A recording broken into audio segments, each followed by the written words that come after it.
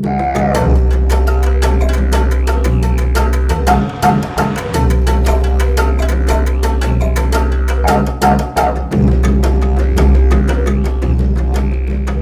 up everyone, welcome back to another video. So I'm out here today. We actually have no plan for today. We just decided to come out here. So pretty much what we're doing, going on a bit of an adventure. I brought my mates out with me today.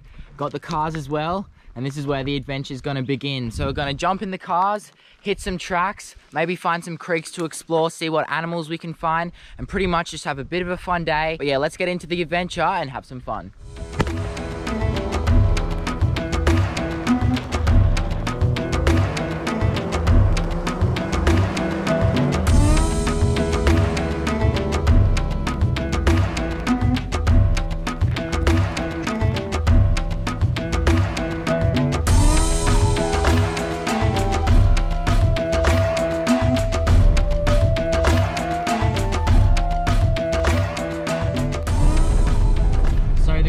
About today's adventure is we don't know what we're doing, we don't know where we're going, we don't know what's going to happen.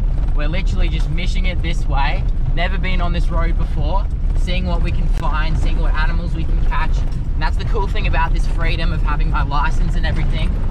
Literally, you can just do whatever we want. It's so cool. So we're just coming up to this really cool lookout right now. It actually looks incredible. We're going to park the cars up. Look, oh yeah, it's Conondale National Park. I didn't even know that. We'll park the cars up here, have a look. Take a look at down here. What? This place is actually off tap.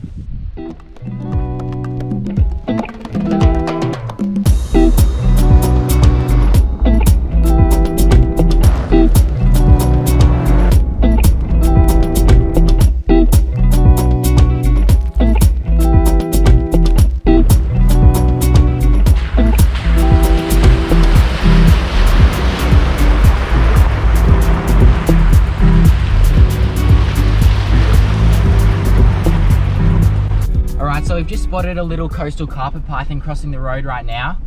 Now, this road is actually pretty heavily used. So what we're gonna do, just move him off. Now, you're not legally allowed to touch this species, but I'm just gonna move him off the road. I don't want him to get hit by a car. See just here, beautiful little coastal carpet python. Now these guys can be pretty aggressive. Oh, he's so calm. Right, buddy? So, just move him off to the side of the road. The last thing that I'd like to see is this little fella get hit by a car. Such a beautiful snake, and this is why you have to be so careful when you're driving on roads like this. Some people actually hook it around these corners. Got him off the road. We're gonna keep heading on our trip. We've got about 10 kilometers to go before we go to a nice little creek system, but that'll be so cool. Maybe get the rods in the water, go for a fish. But that's awesome. I love seeing snakes like this.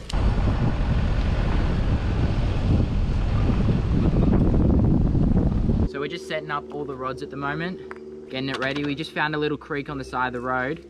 So we're gonna go down to it, have a fish. If we catch an eel, we're gonna use that as shark bait tonight. If we catch anything else, we're gonna cook it up. And we'll just drop it out. We don't have a very big pool to work with, but there still should be fish in here. All right, so we drove all the way out here just to go to this creek system. It was a bit of an unsuccessful mission fishing, but back at home, I know a place where there is a massive eel that I could use as shark bait later tonight. So we went fishing last night, and what happened to your rod? I lost 2 sharks. Yeah, he lost 2 massive sharks, may I add. They were absolutely huge, got heaps of runs. So that means the sharks are running. I really want to get out there and get a big bull shark. But first off, we need to catch that eel. So we got a bit of a mish to get back home. How long is it? Like an hour and a half. Hour and a half to get back home. We're going to gear up all the rods, all the shark rods, catch an eel hopefully, head down to where we're fishing tonight, and hopefully get a big shark. This thing up here used to be a massive fire tower, hey? Yeah. Back in the day. So what did they used to do with like all the fire stuff? No way, the fire stuff. And we just came up to this massive fire tower, or what used to be a fire tower. So what happened with it? The rangers would come out here in the fire season, and in the middle of that tower up there's a big table that has a map on it, and therefore when they see smoke from up in the tower, they can talk to each other and say this is exactly where a fire is and we need to send units out there. But it's not operational anymore? Not this one, no. Not this one.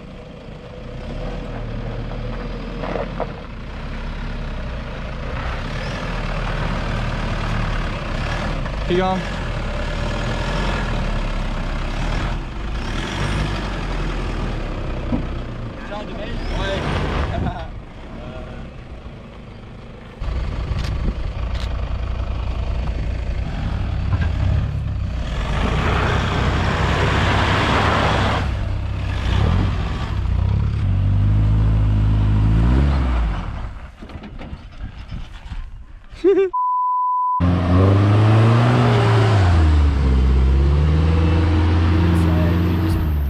Alright, so we just made it back to Mullaney and we're trying to catch this eel, and we've just spotted a really big one under this bridge right here.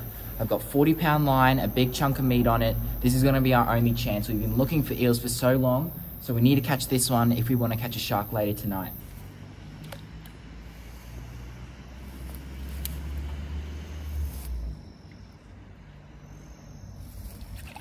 There we go. Alright, so we've just hooked up to this eel right here. Perfect size for shark bait. Just scoop up the eel from the back. Get behind him just in case he does get off. Try scoop him up now. No, from the bottom. Oh, hooked out, hooked out. Got him. He's too big to fit inside the esky. Yes, we got him. We got the eel. We're gonna head down to our shark fishing spot now and catch a massive bull shark for you guys. That's so good. All right, so we just got down to the beach. We're at the shark fishing spot, and take a look at how solid our bait is right there. Now this is the perfect bait for bull sharks. Now, as I told you guys before, we got a couple runs last night. We've come back down here tonight, and our goal is to get at least one bull shark. If we got more, it'd be a bonus, but these sharks have eluded us so many times. I've been fishing countless times down here, got so many runs, but they've just never hooked up and landed. So today we've come back down here with this bait and we're gonna get one. Because these sharks have extremely sharp teeth and you don't want them to actually bite through your normal line. So we've got about 60 centimeters or so of wire trace right there, a big circle hook, and that's what's gonna catch this bull shark. We'll just start here. Isn't their skin one of the protections against predators? That's what they actually use as a defense mechanism if anything tries to attack them. And that's the other good thing about this bait is you chuck it out and all these little fish can't actually eat the meat off of it, and the fillet is just left sitting out there until a shark swims past it. That's the sound we want to hear. When that goes off, we'll know we'll get a shark. So we were actually out here fishing last night and we saw these really little catfish just coming up into the shallows and attacking shrimp. And they're actually the coolest thing ever. And they're using this hunting technique in the pack to do so. Now these guys are very poisonous. You don't want to pick them up or anything, but just take a look at how cool they are right there. You just wait until they come up into the shallows. What? Look at that. So they are actually small striped catfish. Right, so we're getting a run right now. So what I'm doing right now is I actually wanted to swallow the bait. So this circle hook hooks it in the corner of the mouth. Yep, there we go. Hooked up. Which way is it going? It's just past 12 o'clock at the moment. We've hooked up to something. I'm not sure if this is a shark actually. I really hope it is. Oh, I think it's a massive pike eel. Like an actually massive one. Yeah, it does look quite big. We've just caught a massive pike eel on a freshwater eel. They're literally eating their own kind. Take a look at that. That is a massive eel right there. That is truly a river monster. He opens his mouth up. Oh, he just tried to bite the camera. Incredibly. Oh, take a look at that. He just bit my foot. That's all right. We're gonna let you go, buddy. Now there's no way of me getting him back into the water. Oh. Oh. Can you believe that? I can't believe how aggressive this one eel is. Nearly there. Off he goes. Back out to take our other shark bait. So it's about 2 o'clock in the morning at the moment. We've been fishing here for so long. It's been like a crazy day. We've done so much driving, so much fishing and everything. It was so cool to not only catch that one eel in the freshwater creek, but to come down here and catch another eel on that eel. Getting bitten by it was really cool, and seeing all those little striped catfish in the shallows. It's been a really cool day, done some cool adventures, and thank you so much for watching this video. I'm so annoyed that I didn't catch a shark in it. But trust me, before it gets too cold, I'm gonna come back out here with a freshwater eel and catch a massive bull shark for you guys. So if you wanna see a video like that, make sure you let me know in the comment section below. Make sure you like, comment, subscribe, go follow me on Instagram. I'm gonna wind these rods in, head back home, Thank you so much. We'll see you again on the next adventure.